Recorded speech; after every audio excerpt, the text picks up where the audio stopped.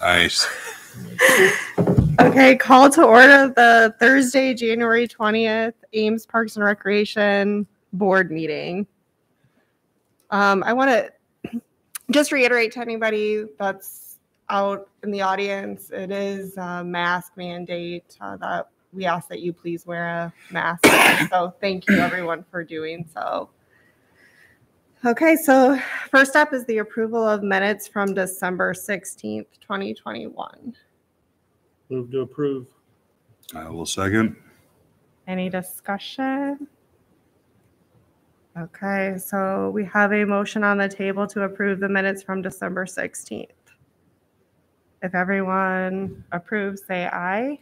Aye. Opposed, same sign. Motion passes. Next up is the public forum. This gives anybody in the audience an opportunity to come and speak with any items that are not on the agenda. Okay, seeing none. Public forum is closed. Agenda item number 4 is the Ada Hayden Heritage Park Ames Triathlon. Yep. So with this one, we're going to have Joshua go through this. All right. Good afternoon. In the commission action form, Iowa Multisport is requesting a waiver of the enforcement of the no swimming rule at Ada Hayden Heritage Park, as well as the enforcement of the use of motorized vehicles on the pass at Ada Hayden. As you're well aware, Iowa Multisport has hosted 2 Ames triathlons at Ada Hayden Heritage Park, using the lake for a swim, a run around the bike pass, and then they use the part of the roads, the city and the county roads, 12-mile bike ride. They're requesting again to use the park on June 26th of this year for their 3rd triathlon. As you're aware, the swimming rule has been imposed or has been enforced at the park since the park opened in 2004. In 2019, for the initial, for the first triathlon, staff was out there, observed the whole from setup to finish, and it was very well run. It was observed as well in 2021, the event. It was done really, really well. The safety plans were executed. So as part of that, also last year was the first year they were able to use golf carts for transporting individuals around the lake to transport water, and also it was an opportunity for if individuals during the race got injured or if they needed to move other individuals around, it was better than having them walk all the way around, the pass. So that was approved last year. And just a couple other things that IM is requesting or is wanting to do this year is they would like to do setup a day prior. Initially, they were looking to do it in the morning.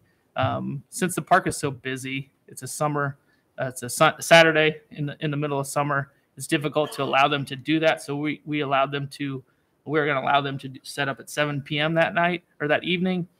And then they still need to get into the facility or into the park at 5 a.m. prior to park hours, which is our typical park hours are 6 to 10:30. And then also, lastly, IM is looking at potentially having food trucks come in for the event. That would be a new thing that they would like to try. They haven't done that yet. So But we're going to be working with them on these two other items in regards to the food trucks, and then also as far as setup, getting more fine details and how they're going to be doing that. But staff is recommending alternative 1, which is to waive enforcement of the snow swimming rule, and also allow them to enter and set up Ada Hayden at 5 a.m. on that Sunday, and then also recommend City Council waive enforcement of the Ordinance 19.9 for the use of 2 motorized golf carts at the park. Any questions?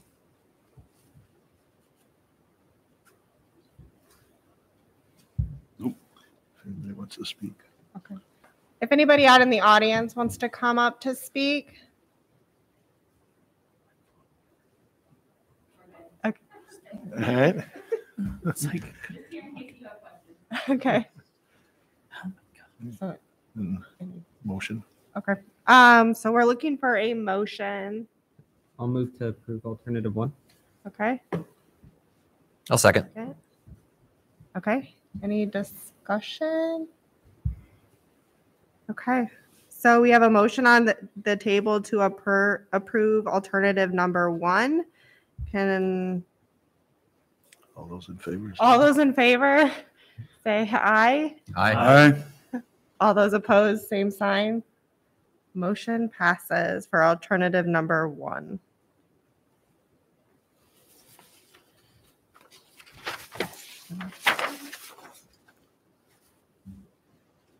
Okay. The next up is staff report on the 2021 Homewood Golf Course. Yeah, so as you know, the Homewood Golf Course is one of our enterprise funds that, along with the ISU, Ames ISU Ice Arena. So what we try to do is bring you a report. We do it with the Furman Aquatic Center. We did that in December, and now we want to do that with Homewood. We have Nate Peets, who's a recreation manager. He oversees the clubhouse, golf lessons, golf leagues, and so on. And then we have Pat Wienia, who's our turf maintenance supervisor, who really oversees the grounds at the golf course. So we'll turn it over to Nate and Pat, and they'll walk you through the report.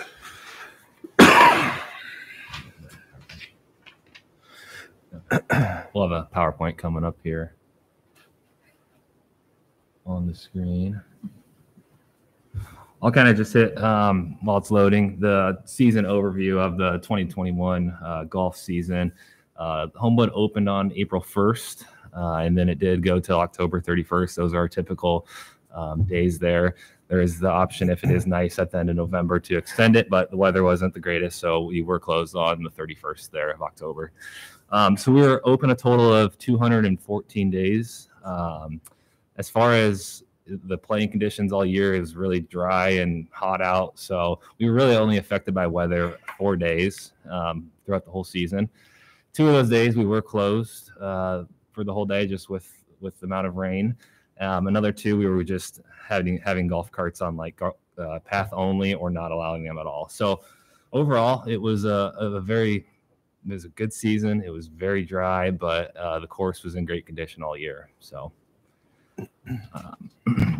as far as the rounds played at Homewood this year, record in the 5 years is just 18,000, just over 300 rounds there. So definitely had a lot of play this year, as you can tell, the highest in the 5-year average there. So we're projecting probably another good season with 2022 coming.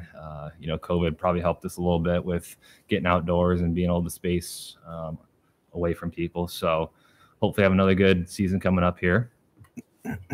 As far as the season passes, also higher than average. So we did sell 180 season passes. When we talk about season passes too, we offer a family pass. So when we sell a family pass, that is only counted as one in this. So if you had 3 other family members, that is not counted in that number there. So as far as staffing at the clubhouse, there's a picture of the new clubhouse for you there.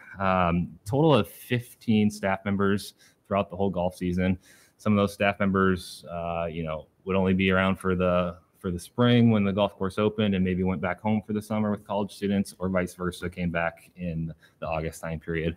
But 15 staff members throughout the whole season, and 2 of them, we only had to hire 2 new staff members. So we had a good retention rate from the year prior, which is great. So hopefully be able to carry that into the 2022 season also. At Homewood, we do offer a couple of golf specials. With that, we have parent and grandparent specials with children, and then those are typically offered on Tuesdays and Sundays. So with the special, they do get a discounted rate of $10 per person there, and there was a total of 108 discounts given throughout the whole season. Majority came in August with a total of 25. With it being kind of that nice weather and things kind of wrapping up for summer and school starting to start there. So overall, we've had a great impact with the specials we run, and people really enjoyed that. It's just a good way to get a discount and come out with family to enjoy little parent-kid interactions there. Golf leagues at Homewood, there are a variety of them. Staff runs. We run the couples league and the youth league, and we will be adding the men's league. So what we'll do is set up schedules and matches for that.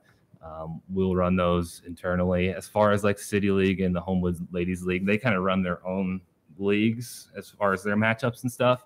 But staff is there to help out with checking in golfers or assisting with any issues that might occur throughout the season. So a variety of different days and lengths of leagues there.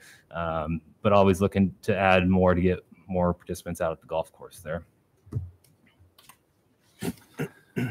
Clubhouse rentals. So that's a couple pictures from a holiday party that we had this winter. So since the clubhouse opened at the beginning of May, we've had 69 hours of clubhouse rentals there. We do have a lot more scheduled coming up here in the spring. Graduations is going to be popular, whether it's high school or college coming up.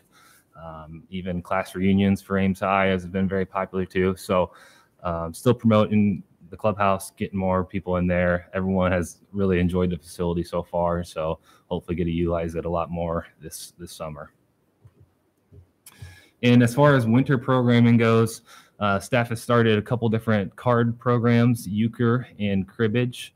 So there's 3 different leagues, and those are kind of wrapping up here. And there's going to be another 3 sessions starting up in February that will go basically to the start of the golf season in March. So it's been another great way to get people out in the winter months, socialize, meet new people, and just kind of improve their card game play too. So participants have really enjoyed it, and they hope to just see an increase of numbers essentially, so they can play a lot more different people throughout the sessions. So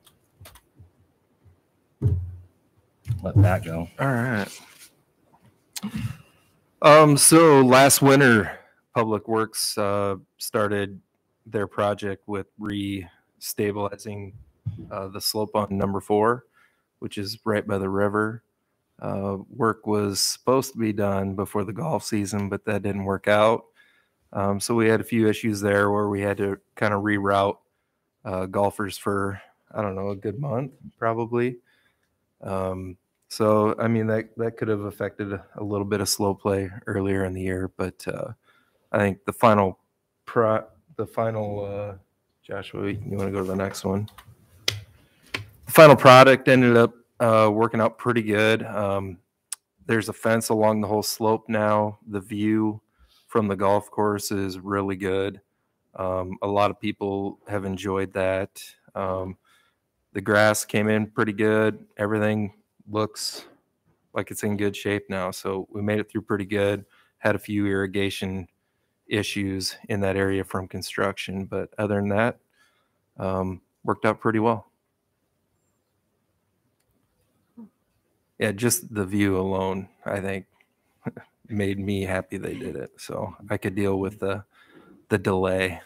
So during the summer, this is probably something we're going to really have to look into in the future, is redoing the irrigation system.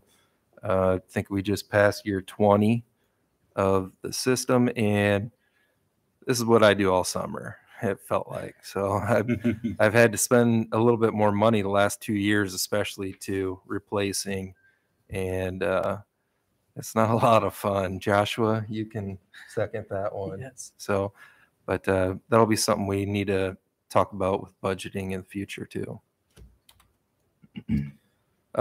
Late this fall, with the weather being dry, I was able to get a few other projects done out there. Some tiling on the left there. It's always been a constant wet area from all the water from the irrigation settling into the low spot. So we got that taken care of, and currently decided to redo some of the bunkers. They've just become old and outdated. The drainage isn't good. Collecting a lot of acorns from trees, so made a couple of them a little bit smaller and filled in one. So finished that up in the spring, but I think the golfers will enjoy that. This was something new this year that doesn't happen up here very often. We actually had one of the hurricanes down south ended up, the winds were just right. It blew millions and millions of moths that turn into cutworm.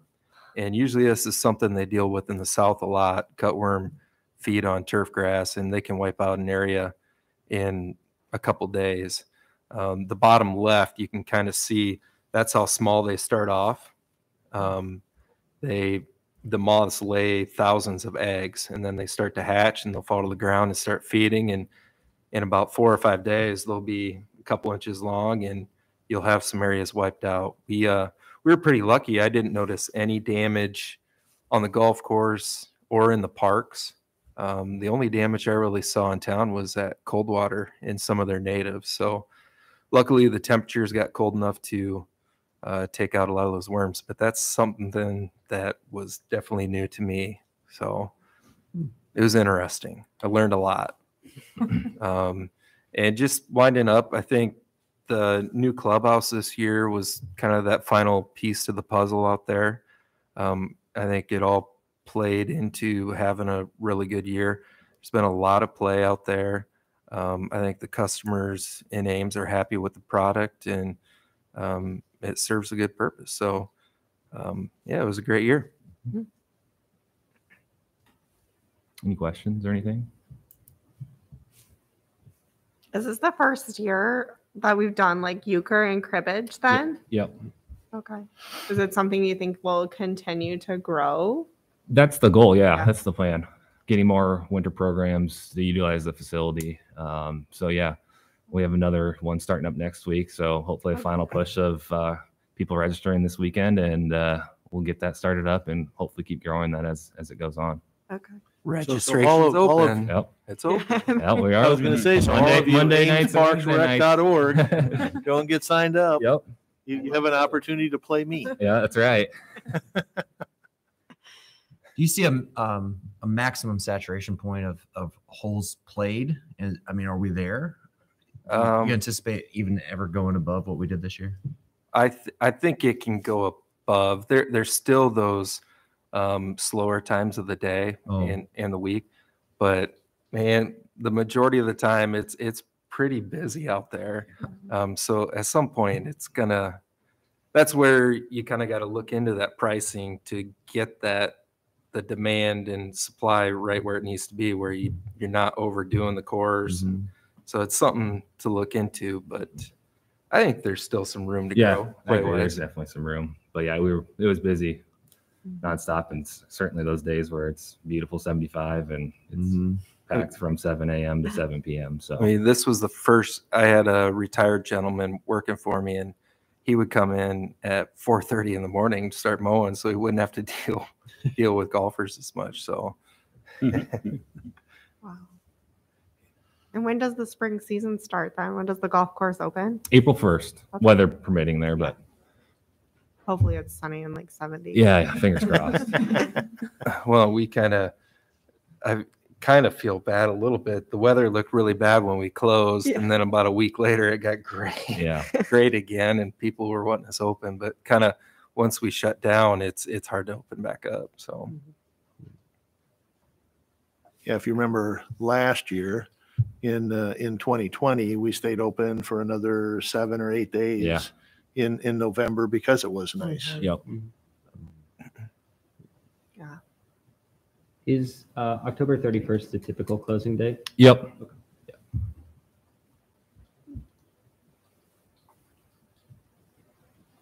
Anything else?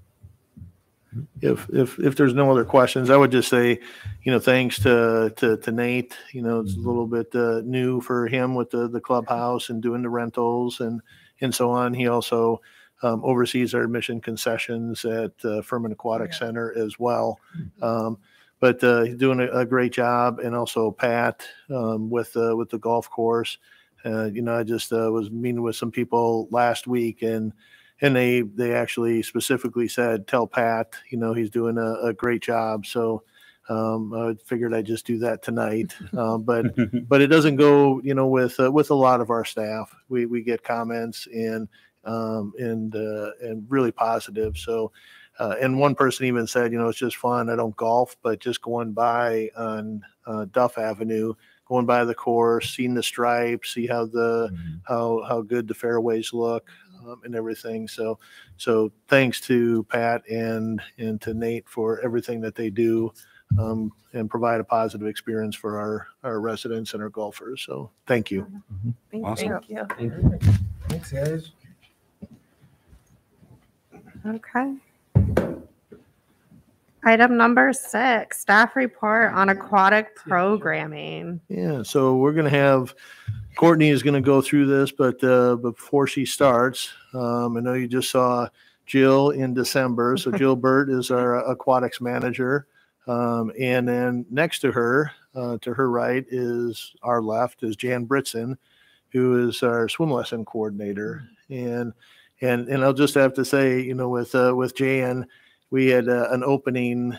What was that, Jan? 9 years ago, 10 years ago, and I asked her if she would help us out for a couple of years and with swim lessons, and here she is, 10 years later. So.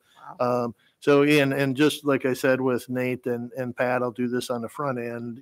Jill and Jan do an awesome job, very customer driven, and what you'll hear with Courtney going through is what are we going to do once municipal pool closes. So, Courtney. All right, thank you. So as you all know, the City of Ames and Ames Community School District have had a 50-plus year partnership in the operation of municipal pool, and with the construction of the new high school and pool, it's needed for the school district to progress in their construction process to demo municipal pool. And with that, the last day of operations will be February 28th. So with that date soon approaching, staff is exploring, as Keith mentioned, options to continue year-round aquatic programming for the interim period between February 28th and the opening of a new city indoor aquatic facility in 2024. The goal within this time frame is really to provide the most feasible level of aquatic services with the available facilities, schedules, and staff by working with community aquatic facilities and programming additional programs within the existing Furman Aquatic Center schedule. So here on the slide is a quick look at the current aquatic programs that are offered. And I would note, obviously, these programs are kind of a generic umbrella where the programs listed have a variety of classes and levels offered within them. And to achieve the overall goal of continuing as many of these programs as possible, the traditional scheduling of these classes may have to change, resulting in either new days and times that they're offered at, maybe offered at different facilities, and maybe offered in different seasons. Parks and Recreation does currently have agreements with other community aquatic facilities in ISU Forker and Green Hills Community to offer programs. And in staff's exploration of community aquatic facilities, factors and amenities will determine the viability of use and what types of programming would best be suited at those facilities. And some of those factors listed there: water depth, temperature, capacity, and really available time slots to us for programming. Some advantages of having other facilities for use are listed as well. Obviously, the one just to offer indoor programming and have year-round options for our customers. And some of our customers have a preference for an indoor facility due to just the more controlled environment, and it eliminates the concern to sun exposure, and it limits inclement weather cancellations. Some disadvantages to community aquatic facility use is in staffing. Staffing would be more widespread across various locations and may increase the need for additional staff to cover all those different locations. And as mentioned in some previous and Jill's last commission report, is it's very limited right now as it is, and supervision would need to be correlating increase with the increased staffing as well. Additional expenses in increased staff needs and from rental fees to use the community facilities may result in higher registration fees for those programs as well, which may also cause program rates to differ based on the facility used and rental fees. To be able to offer swim lessons at Furman due to the closure of municipal, staff is recommending reducing open swim hours on Monday and Wednesday evenings to offer swim lessons. With the 50-meter and the splash pool basins being used for lessons, staff also recommends adding water walking with the availability of the lazy river during those times as well. Staff has explored two options, as you see outlined on the slide. Option 1 has open swim from 1 to 6 p.m. versus the typical 1 to 8 p.m. time.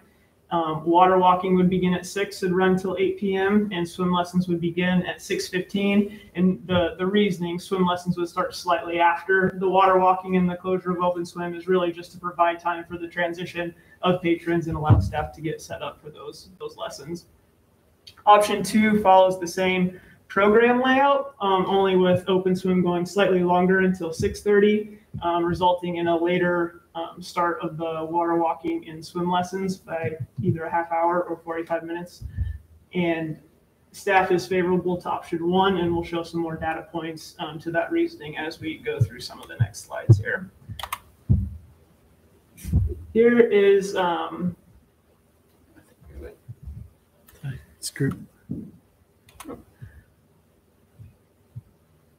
there's some slides not showing up here, but you want to exit out of it real quick? This is that one right there. This right here? Yep. There we go. So this is a side-by-side comparison of Furman program hours per week, and for the current schedule and the two proposed options. And the main decrease in hours is obviously within the open swim. And so to accommodate a portion of these decreased hours, staff is proposing adding twilight open swims to the schedule. And the next slide, let's see if that, yep, there we go. Twilight swim, this would be a fun open swim activity that would be offered on the second and fourth Monday of June and July from 8 p.m. to 9:30 p.m. For a total of 6 hours to replace a portion of those lost open swim times. And this would be offered as an open swim, meaning admission would be included in the Furman season pass. So as you can see, Monday and Wednesdays were selected as the days of the week for the proposed changes based on some analysis of the average admission swipes at Furman on a weekly basis. So as you can see on the table, fewer admissions were gathered on these two nights, which aligned with our goal to implement changes with the least and minimal impacts. I just mention one thing here, Courtney, if you go back to that slide, Joshua. So you might wonder why, if we're proposing that open swim goes until 6 or 6:30, why are we showing 5:30 to 6? So a lot of times, we don't make a count of how many people are in the facility at a specific hour. So the best thing that we could do is if between 5:30 and 6, if you just look at Monday, 50 people are coming in on average during that time frame. And generally, most people stick around for roughly an hour and a half, 2 hours, 2.5 hours to swim. So even though they're coming before when we're saying we're going to do swim lessons, they would still be around. So that's why we added that extra half hour on the front end.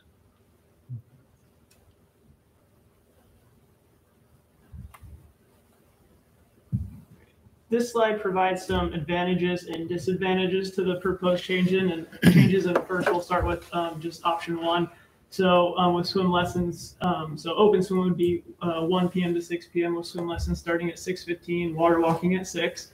And some of the advantages: 48 additional swim lesson classes would be able to be offered, and with that, the ability to serve up to 240 participants, which is an increase of about 80 more participants than what option 2 would be able to provide. It would allow us to continue offering evening swim lessons. The earlier start time is ideal for more of the age demographics that the lessons serve. And there would be an addition of the 4 hours of the water walking per week. And obviously one of the cons is that it would decrease open swim for those same amount of 4 hours per week. Option 2, with the later swim lesson start time at 6:45, water walking at 6:30. Pros, again, more swim lesson classes offered. With this option, it would be 32 versus the 48 of option 1. And so with that, there would be 160 additional participants that would be able to be served through those classes. And that was the 80 difference from the 240 of option 1. Obviously, some of the same ability to offer evening swim lessons, 3 hours of additional water walking per week with this option. And some of the cons still decrease in open swim hours by 3 hours per week. And the later start time may limit some age group participants, obviously with that 30-minute difference, and a decrease in the class offerings by 16 versus option 1.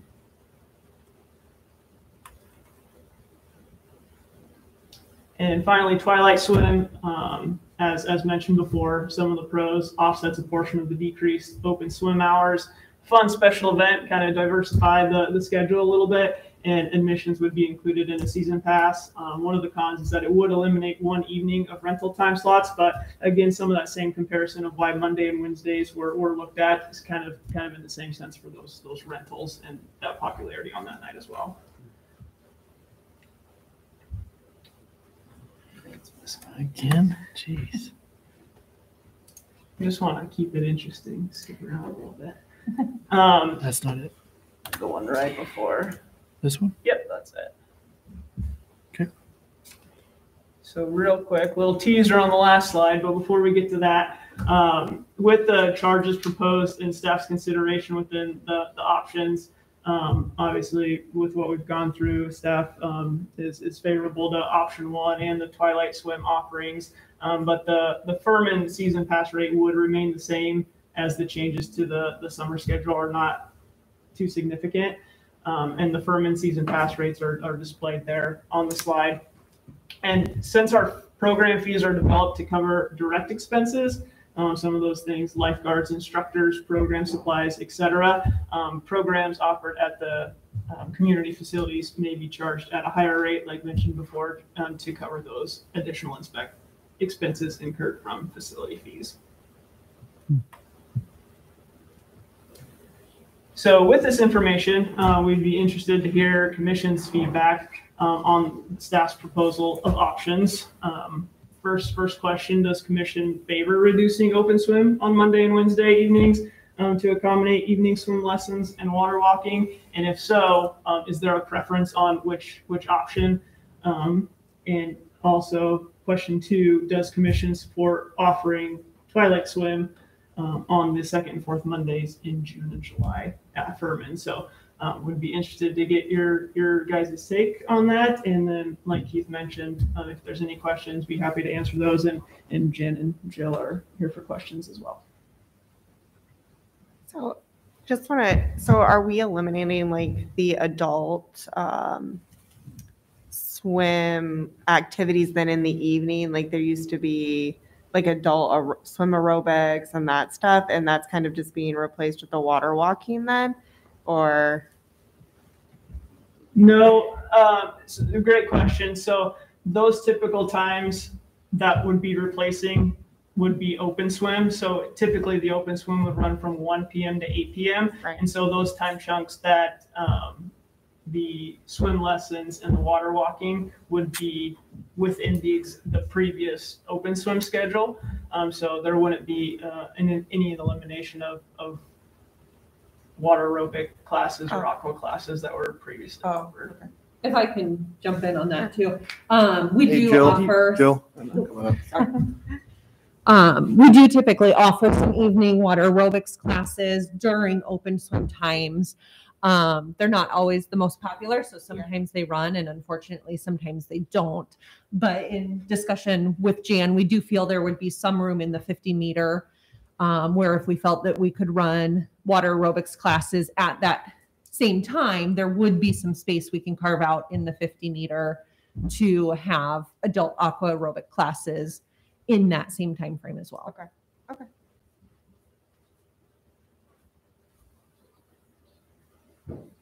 I love the Twilight open swim option. I think that is a huge idea. Like I love that. I'm a huge proponent for doing that. So I think it would be fun, and maybe it would be something to continue on in the future, but it would be a good test kind of year to test it out and see what the feedback is and see how many people you get. I love that. I personally think reducing the open swim time as a compromise to accommodate the swim lessons is a really good idea. And I don't think anyone's going to balk against that because, you know, offering these swim lessons is really vital to our philosophy of lifetime fitness. So I don't see that, you know, reducing it and using option one, I think it's a good idea. I like it. Yeah. I mean, we have to compromise. So Is there enough time if there's cancellations due to weather to get enough curriculum in for the swim lessons? Go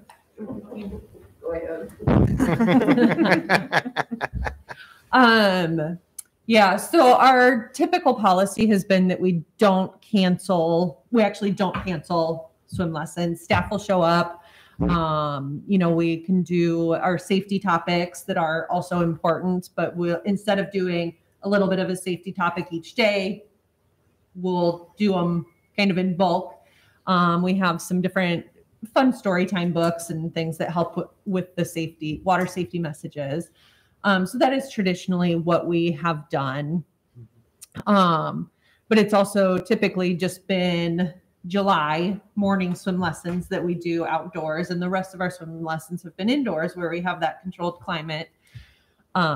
So it would cut down on time. I think if it's one lesson, we would probably stay with our current policy. But if it was, you know, a group is missing 3-4 lessons, we would for sure want to make efforts to continue that. So some communities do, like Friday would be a makeup day.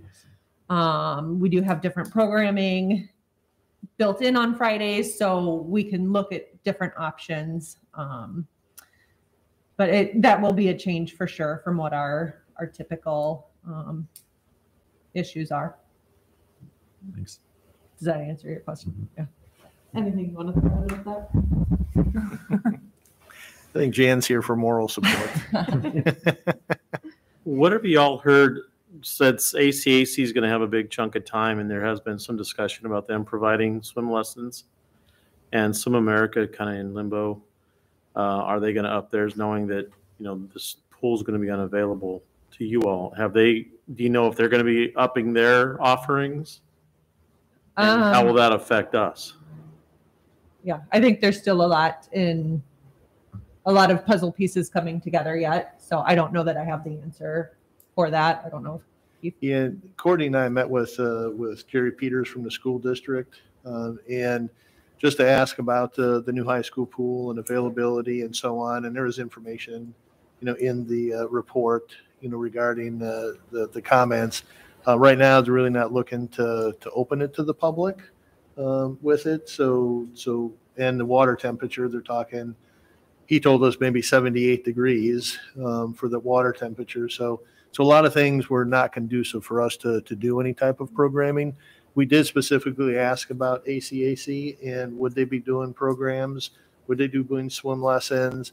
And basically what we heard right now, or when we met, this is a while ago in December, he basically said, we don't know. So it kind of echoes, what Jill said is there's a lot of things that they don't have worked out, or if they do, they haven't communicated that with us. When does this need to be put in place? As far as the schedule, or I guess altogether. Yeah. So for Furman, we want to have the information out before we start selling season passes, so that people know what they're purchasing. So the goal is to get that wrapped up pretty quickly, so that as far as summer, we have that in line. Then I think, so there's kind of 3 time frames on, we have a gap between March 1st and Furman opening, where programming is, right now we don't have any programming. Then when we have Furman open, programming will look another way. And then after Labor Day, so there's kind of 3 chunks of time of different programs that we're looking at, and they each, as soon as possible for all of them. But for summer, we would like to get that wrapped up pretty quick so we can sell season passes with the schedule published. And in the report, there was information, about some of the hotels. They already do offer some public access. We know there are some of our lap swimmers that will go there. Some will look for other things. ISU, a lot of conversation about that, but staff is having conversation with Iowa State, regarding Forker Pool, and the Swim America that is coming into that conversation. Courtney and I had a meeting. It was about a different topic, but we had one of ISU Rec Services management in that meeting, and he said, yeah, let's keep talking and see what we can do to help you guys out. So there's a few things. Unfortunately, we don't have anything in place as of right now, to accommodate the lap swimmers as of March 1st. Swim lessons, we have had some private lessons, things of that sort, kind of that March and April and May. We just, there's not a lot out there, and a lot of people that do have pools are doing their own thing as well. So it's really, is the pool available? Is it sized so we can use it? And so we'll just keep working as best we can to see what we can get lined up. With the Iowa State Rec Services, would we be looking to, I guess, host our own lessons in their facilities? Yeah, that's what we would do. Okay. Just like right now with our aqua classes, we do our own aqua classes. We just use their facility. We do some parent-child swim classes out at Green Hills. Unfortunately, with COVID right now, we're still we're not able to get in, I believe, maybe for another week or so, and that may change or be extended as well. And again, with any of this, we want to make sure that if we're going into another facility, such as Green Hills, first and foremost, those residents need to be kept safe.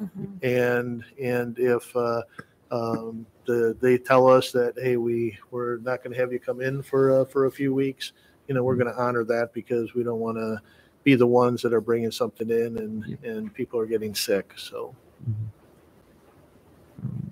conversations beginning immediately with our current facilities that we have agreements with, to see what flexibility we have with our existing schedules or additions to, and then like you said, with other community aquatic facilities, hotels, motels, just to gauge the needle. And if they already have existing offerings, if there's any ways that we can work together just to share that information with the public. So even if it's not one of our programs, the public at least knows where that is accessible for the next year or so.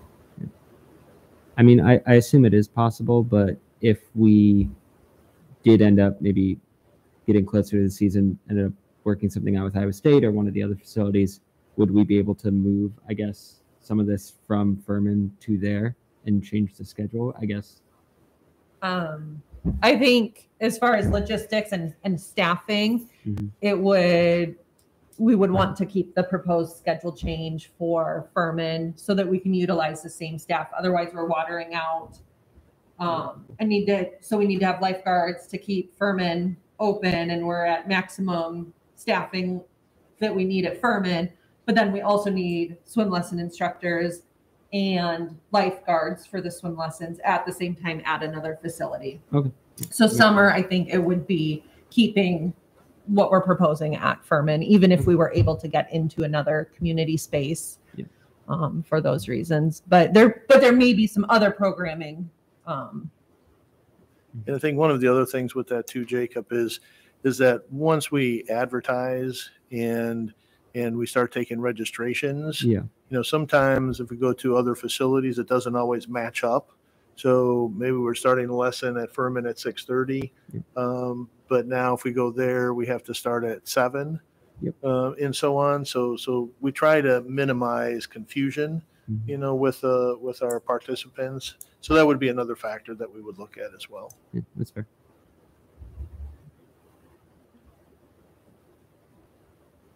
We're looking for a motion or just input on this. If you wanted to make a motion, you can. I think what I'm hearing is that everybody likes the twilight swims, likes the option 1 with only open swim until 6 o'clock. So if you want to make a motion, you can. Yeah, I would move that we go with option 1 and to keep the twilight swim or add the twilight swim. I'll second that. Okay, any discussion? I guess we have a motion on the table. Any discussion? Have you all talked to your current pass holders to ask them about cutting swimming off at 6:30 or 6? We have not put that question out directly. Because it's pretty busy there when I'm leaving work around 6. And I didn't know what kind of hopefully it's going to be just a couple of years. Yeah. And so just, I guess to point a little perspective, we're talking Monday and Wednesday night. So we do want to be respectful of working families or just, anybody who that time frame works for. So it would be 2 4-week sessions. So we're really talking about 16 days. Is that math right, Keith? 16 days in the season. So we don't, at Municipal Pool, we ran swim evening lessons Monday through Thursday. But, we started talking about that and then that's really a bigger change that's going to affect more people. So we definitely do want to be respectful of our patrons, but, try to find a compromise where we can do both. And I think, with that, Dwayne, and I think you kind of touched on it, Sarah, is nothing is going to be ideal, with these next 2 years. Obviously, the ideal situation would have been if the Healthy Life Center would have passed. It'd be open right now, and this would all be a moot point. Right. We wouldn't have to do that, but it's one of those that we're not in that situation, so we need to make the best of it. And like Jill just said, we're not offering swim lessons Monday through Thursday like we have in the past, but we do need to add some additional evening swim lessons just for the reasons that you said, Nathan. We want people to be comfortable. We want them to be able to learn how to swim. It's a lifelong sport activity that they can do, and taking all that into account, there are going to be some concessions, from a lot of different people, and we may hear it, we may not hear it, and usually what happens is once we explain why, we're doing things, and we'll do that when we get the information out. most people are pretty reasonable and they understand. So, I think in the annual survey that we do, 2 common things that we do see are more water walking and more evening swim times. So again, we felt good about these are additional things that we can add. It's not only swim lessons, but here's some other things that we can add that have been requested that now we feel is a time that we can do that, and that hopefully that does make up for some of the time that's not available as open swim anymore.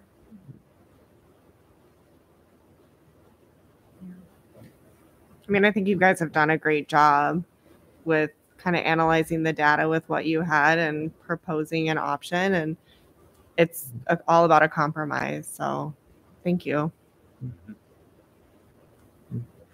Okay, so we have a motion on the table to reduce the open swim on Mondays and Wednesday evenings to accommodate the evening swim lessons, and then to offer the twilight open swim on the 2nd and 4th Mondays in June and July. So option 1. Can anybody, all in favor, say aye. Aye. Anyone opposed, same sign. Motion passes for option 1. Okay, next up is motion regarding the fiscal year 2022. So thank you, Jill. Thank you, Jan, for everything that you do. Thank you, Courtney, for that report. So the next, item is just with the operational budget, and Josh was pulling up a PowerPoint. We'll go through a few things just to give you an idea. So there are still, or there may still be some changes to what we're showing you today.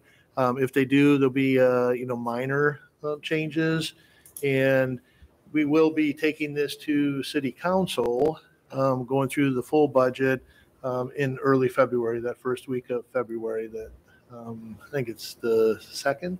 Mm-hmm. Yep, Wednesday, February 2nd. So we'll present our budget at that time, and then there's opportunities for the public, to provide comments and make requests and so on. And then usually the first meeting in March, they adopt the budget. So that's kind of what we're doing. So what we're showing you tonight, again, it may change a little bit, but not very much. So with our operational budget, again, this is different than the CIP. So with this, we have the general fund, which is most of our department activities, and you'll see a little bit. The difference, or the only 2 that aren't, are the enterprise fund, which is Ames ISU Ice Arena and Homewood Golf Course. The enterprise funds, they do revenue needs to cover expenses, and you'll see we do have an operational fund balance, for both of those programs. So if expenses exceed revenues, we have something that we can draw from. With that, it's a little bit of a hybrid with our enterprise funds. But as far as operations, there are no property tax dollars that go to subsidize either of those 2 facilities. The one thing that does get infused is from the capital side, but that's with local option sales tax. It's no property tax dollars for that either. So the general fund basically is property tax and fees and charges, donations, and so on is how those are funded. So if you get with this, we've got a couple slides with some numbers just so you have a general idea. So just on the recreation side, Parks and Recreation, general fund, you can see just under $4 million budget and expenses, and you can see how that's broken out, between recreation and parks.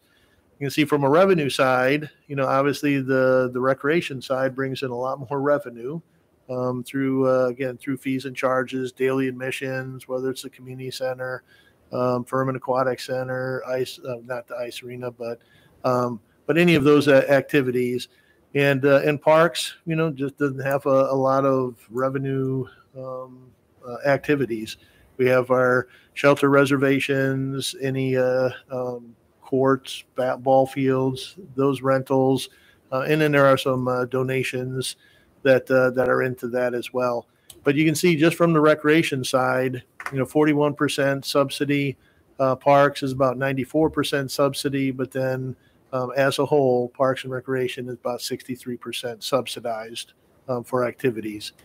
If you go to Homewood, with this, again, enterprise fund, you can see the expenses and the revenue.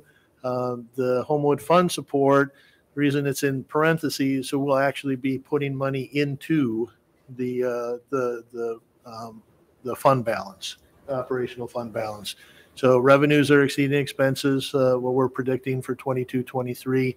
And then unreserved fund balance, right now or at the end of 22-23 will be $195,000. With this, our reserve fund balance, we try to keep, I think, about 15% of our expenses in for reserve fund balance, and this is on top of that. So one of the things that we're talking about, and you'll see in a little bit, is there are some things that are coming up that we may pull from this fund balance to cover some of the expenses of some special projects that we have going on. As far as the Ames ISU Ice Arena, there too you can see revenue a little bit over expenses, so just under $3,000 will be going to the fund balance.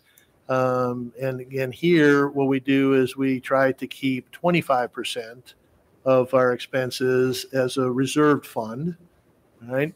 And then this is on top of that.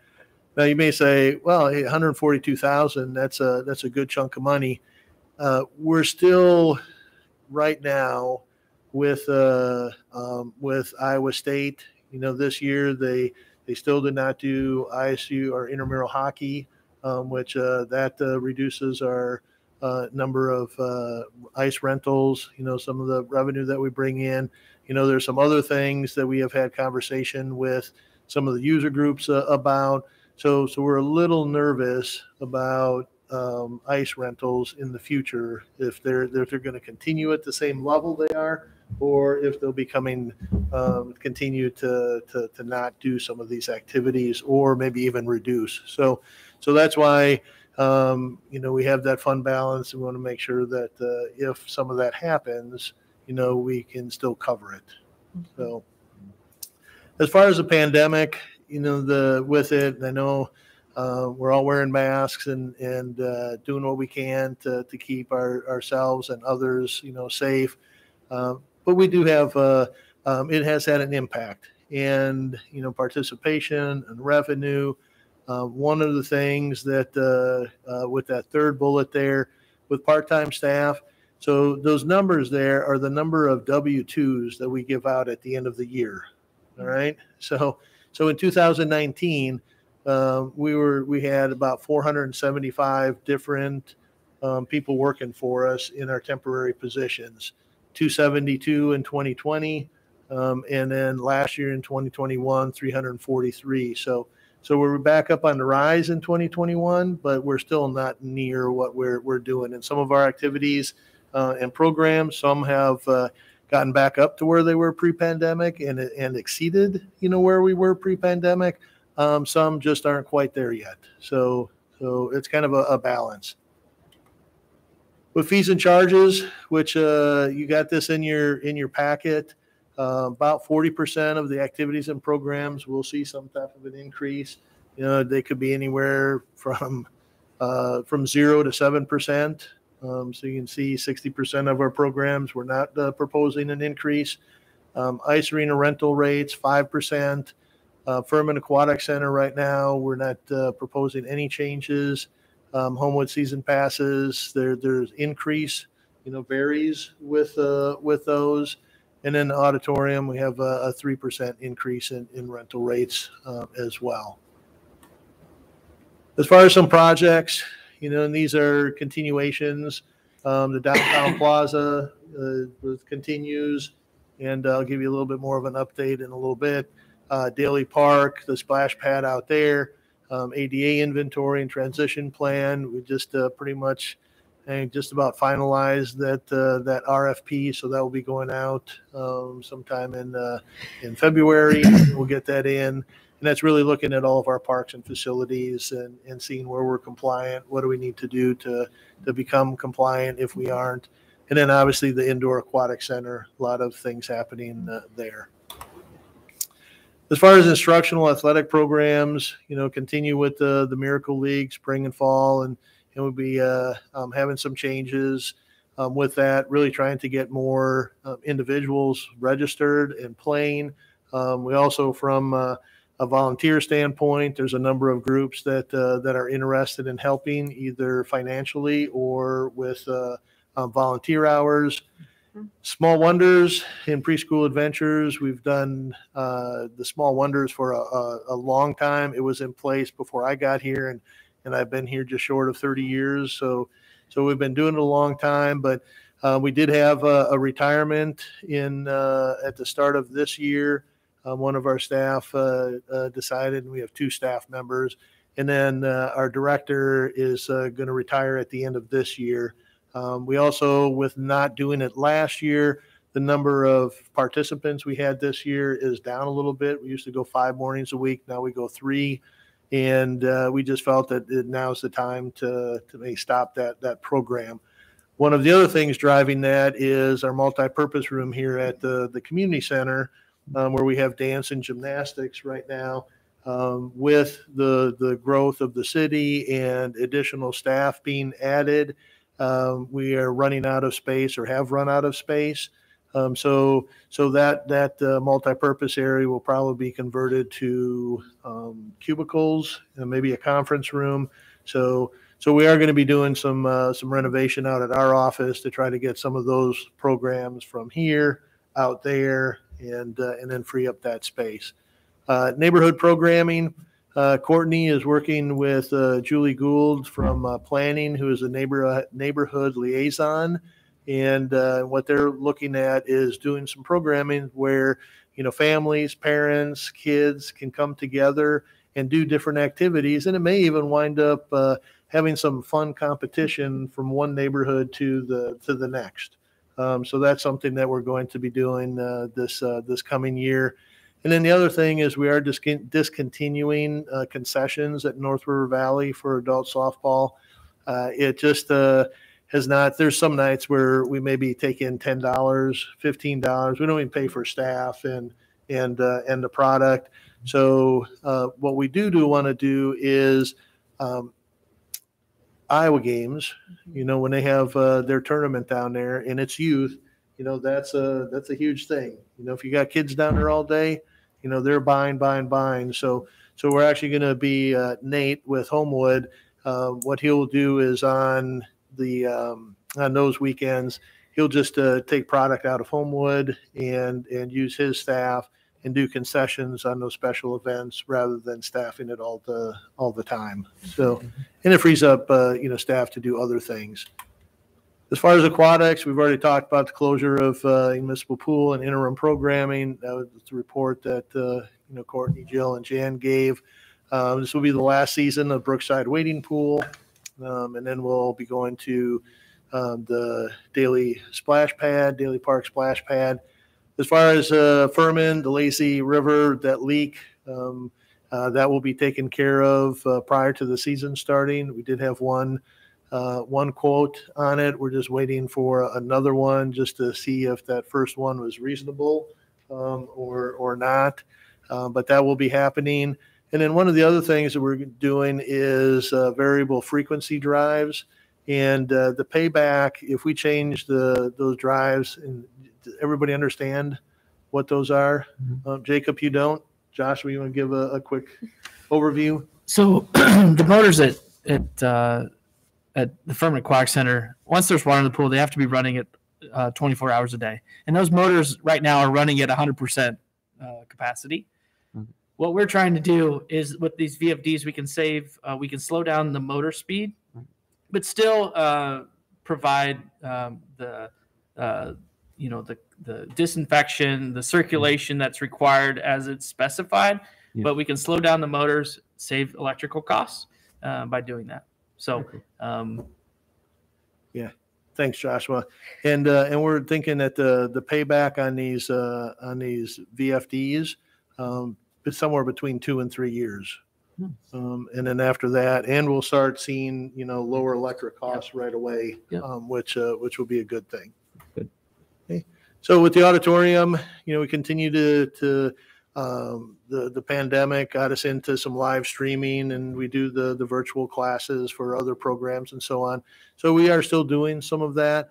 But one of the things that Craig Kaufman, our auditorium, bandshell, and community center manager, what he started was virtually anywhere concerts last year, and it went well. There was some revenue sharing.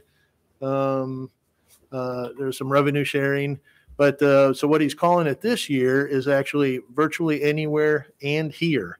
So there is going to be a live component this year, which wasn't the case last year. They will be on Thursday evenings in February and March. Local artists, and then just some revenue sharing between us and the artists. So look for that information coming out, and then it's really a neat thing. So as far as wellness, in-person and virtual class options, we do have some additional equipment that we'll be purchasing. One's a cycle and then an elliptical as well. And again, with wellness, Nancy Shaw does a great job of always trying to change up programs, add new offerings, and so on. Homewood Golf Course, really with that, those first two items, Nate kind of covered.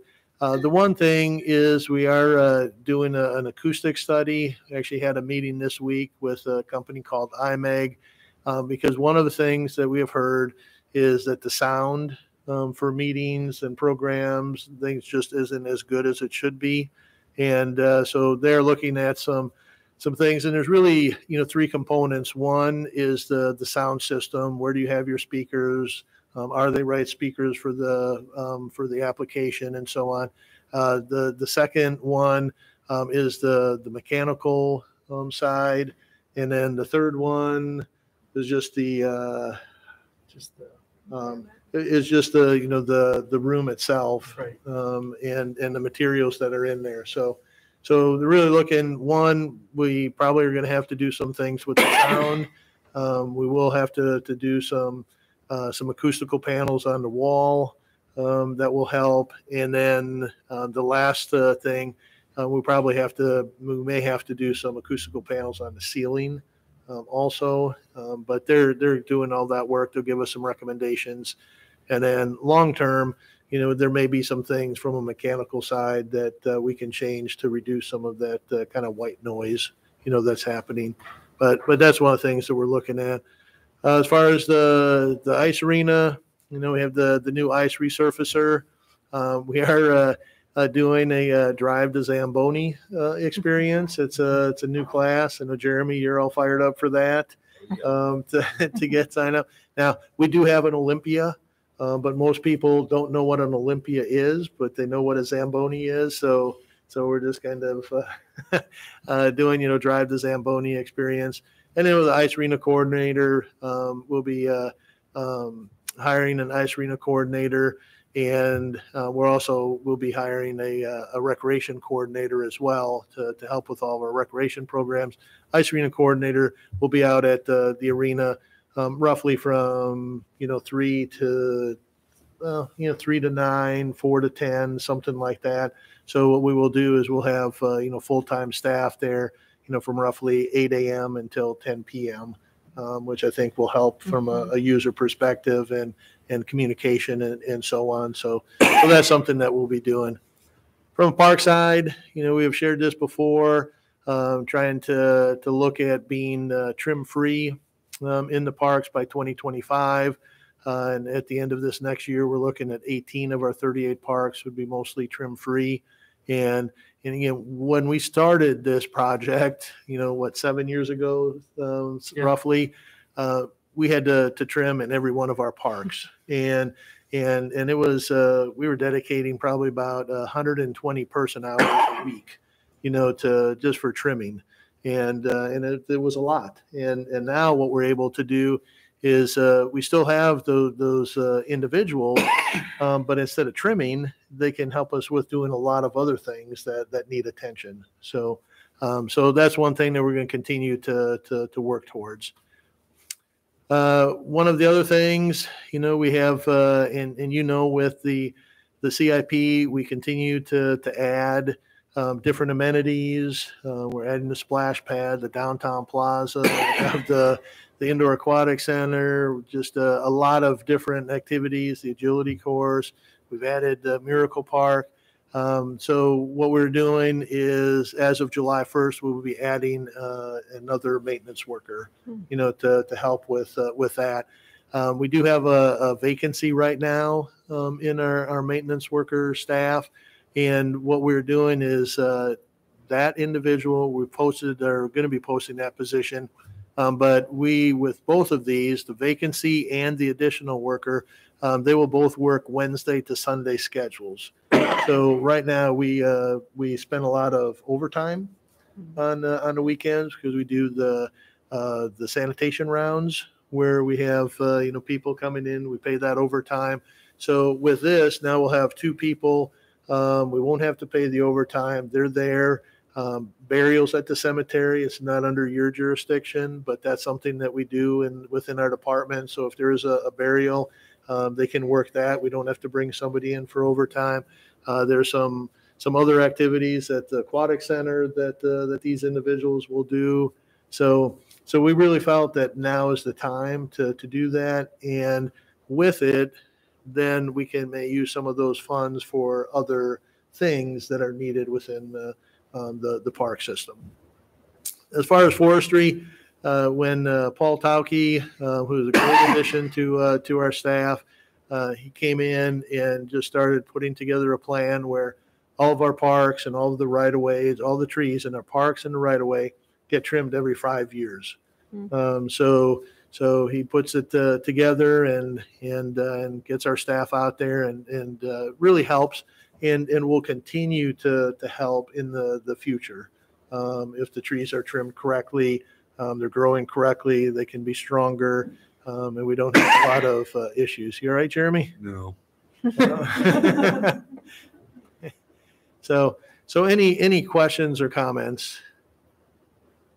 When you talked to Jerry Peters, there was a lot of discussion when the high school was built that the auditorium would be available to the public. Yeah. I know the pool wasn't going to be, but have they backtracked on that a little bit too, or? I had a conversation with him, probably 2 months ago, maybe even 3, just in regards to what's their philosophy, what are they charging, do they have a policy and stuff. And at the time they did not yet. Okay. So he didn't give me a whole lot of information, but that's something I can follow up on, because obviously that could impact what we do. I mean, that was a concern, I think, from some of the people in the city, was if the high school opens up theirs, they also have the middle school, that would almost kill the city auditorium for some of those events. Yeah, and it really depends on what they're going to be charging. Yeah. And because there are obviously people will go to where they get their best deal, and that is a concern, from us. And there are some other things, Hope Church, who, we get a lot of money right now for rentals from Hope Church because they use that, but they're going to be building a new church sometime in the next few years. So Courtney and I have had conversations with Craig and say, hey, we need to start looking at what do we do differently? What can we bring in? And the virtually anywhere in here is one of those activities to really start bringing people in. And, we had Craig brought in the Nadas several years ago, and they did they call it it was at Christmas time, but it wasn't really a Christmas concert. But they got their start here in Ames, the Nadas, and when they were playing during the concert, they even made a comment. He goes, "I didn't even know this was here. I've been in Ames for how long, and I didn't even know this was here. What a great venue." So we have to do a much better job of letting people know that, hey, it is here, it is available, and it's a great facility. So as far as the school district, I will follow up with Jerry and see if they have any additional information.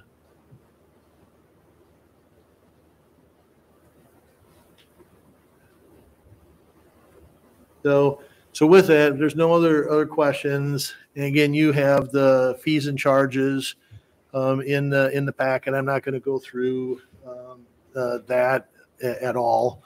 So we are recommending with the fees and charges, alternative one, which would be to approve the proposed fees for 22-23. And with that is within the jurisdiction of the Parks and Recreation Commission.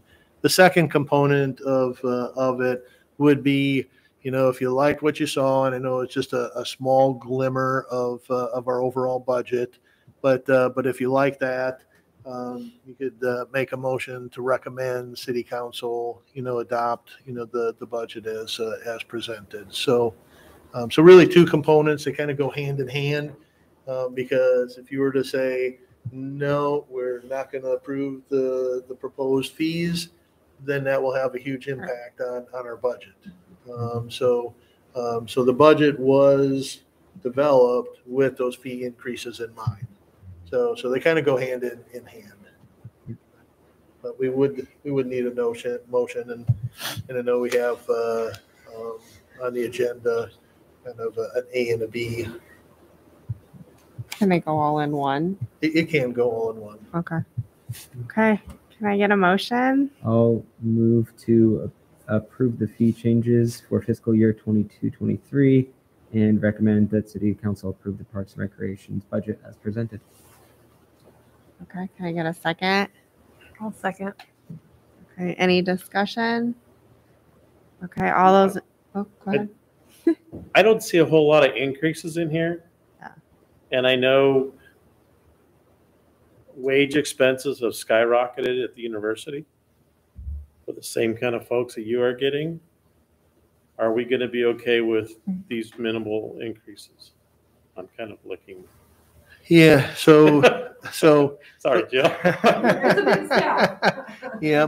So with it, with the budget as is developed right now, with it, we have probably about, I think it's just over 3% increase for our overall budget, and that does not include the additional maintenance worker that's on top of that 3%. So with some of it, some of our programs, we are finding that we are able to get the staff, for what we need and so on. There are some programs that we are not able to find the staff. So one of the things that we have, talked about, Courtney and I have talked about is sometimes when we do these partnerships, so such as we have with Ames Racket and Fitness for tennis lessons, we do is they have access to the people those tennis enthusiasts. So they hire all the staff, and then we do a revenue sharing. So we don't necessarily have to hire the staff, but that's one way how we can maybe alleviate some of the staffing concerns, that we have. In some cases, we have had conversation, such as with our dance and gymnastics, program. We're finding it's difficult or has been difficult to find those staff. So what we'll probably wind up looking at or doing is actually increasing the cost of those classes to offset an increase in the fees or our wages. So those are things that we'll continue to look at. So it is going to be tough, and we may be coming to you at some point with an increase in fees just to cover some of that as well. Okay, so we have a motion on the table and we have a second. All those in favor, say aye. Aye. Aye. All those opposed, same sign. Seeing none, motion passes. Okay, next up is update regarding the indoor aquatic center. Yeah. So not a lot. I went through in detail at the December meeting. One of the things we have been working on is the request for proposals for a construction manager, and we're looking to take that to City Council next Tuesday. That will then go out, would be due towards the end of February. We'd have an evaluation team review that, maybe bring in one or two firms, have an interview, and then we would take something to City Council to award a contract. Once that hits the streets, then we'll be working with RDG, to negotiate contract, scope of services, and everything. And we'll take that to City Council at the same time. Today, we contracted with Impact 7G, which is an environmental services company. They started over at the DOT with the two buildings and on the property that we're looking to purchase. So they will be doing what's called a phase 1 environmental study. And with that, they basically look at the records, do a lot of research, try to figure out what was on that property. And then based on that phase 1, if they have concerns, say, yeah, there's a gas station with several underground tanks that operated on that site for 40 years, they may say, yeah, you might want to have a phase 2 study done. So we'll see what they come up with that. The other piece of that is they're doing a hazard identification, the hazard material identification in the two buildings. So they'll be looking for asbestos, looking for lead, and then they'll give us a report on that as well. So if there is hazard materials in those buildings, then we'll work have conversation with the DOT about we don't want to pay $2.9 million and then have to do all this abatement at the same time. So that they're doing that today and tomorrow, and then sometime in the next 3 weeks we should get a report back from them on that and see where it is. And at the same time, the DOT is working, on a purchase agreement, starting to kind of with their policy to dispose of property. So a lot of pieces, coming up. We do have the application for the reinvestment district that's due at the end of February. So we're working on that as well. So, any questions on any of that? Okay, next up, update regarding the downtown plaza design. Yeah, so with the downtown plaza, just a couple of developments.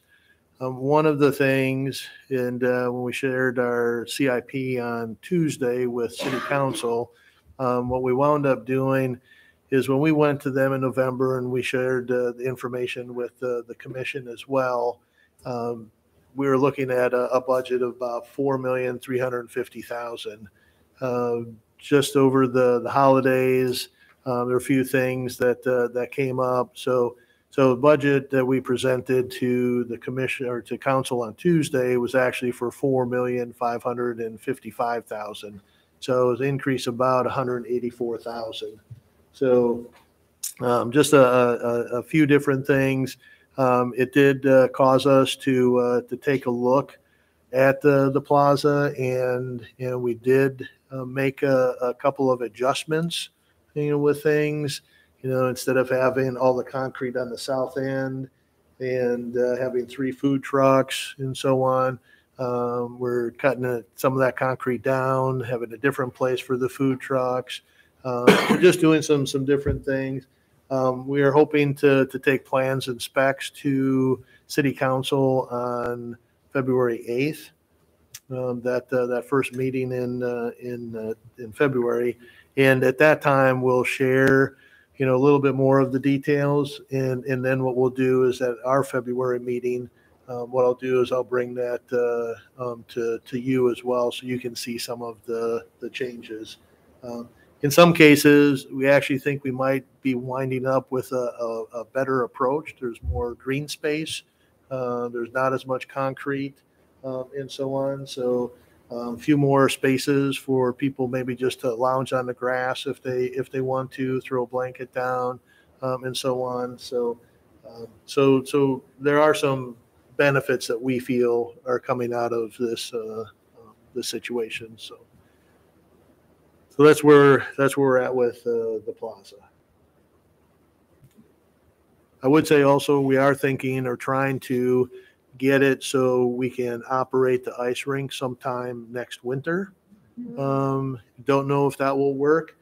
We did have a meeting with American Arena, and they said right now with parts and everything, so the ice skid.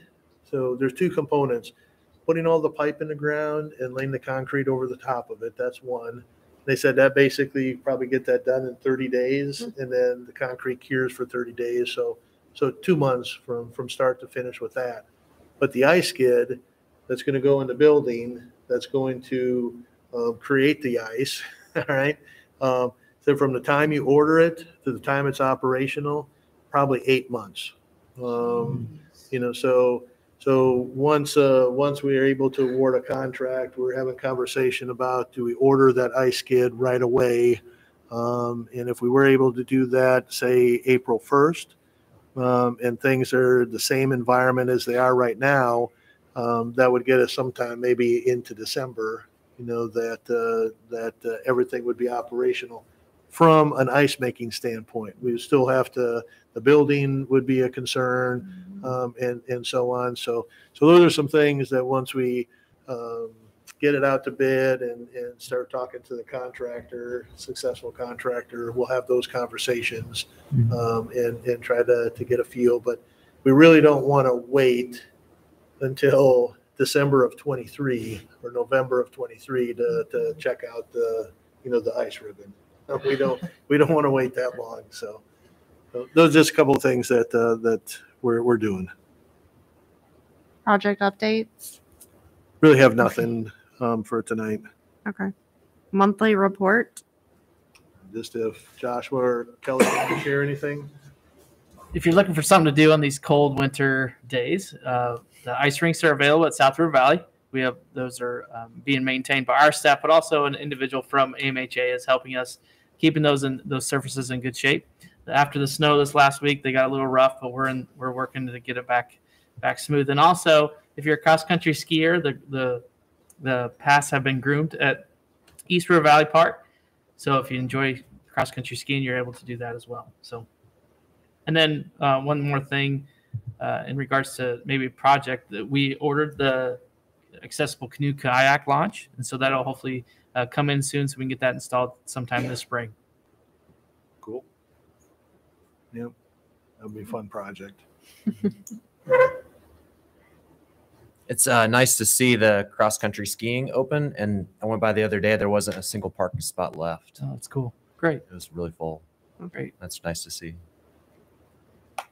Yeah. No, our we have a staff member that takes a lot of pride in doing and grooming that, and he was out there at 6 a.m. on last Saturday grooming. So. Oh my gosh. Yep. And we'll give a shout out. Sean Crane is the staff person. Yep. So he does take everything he does, and with all of our staff, they take a lot of pride in what they do. But Sean has received a lot of compliments the last couple of years with his work down there at the cross country ski trails. Oh. Any other comments? Okay, can I get a motion to? Oh, I'm sorry. The next meeting is scheduled for Thursday, February 17th at 4 p.m. Can I get a motion to adjourn? Motion to adjourn. Okay, meeting adjourned.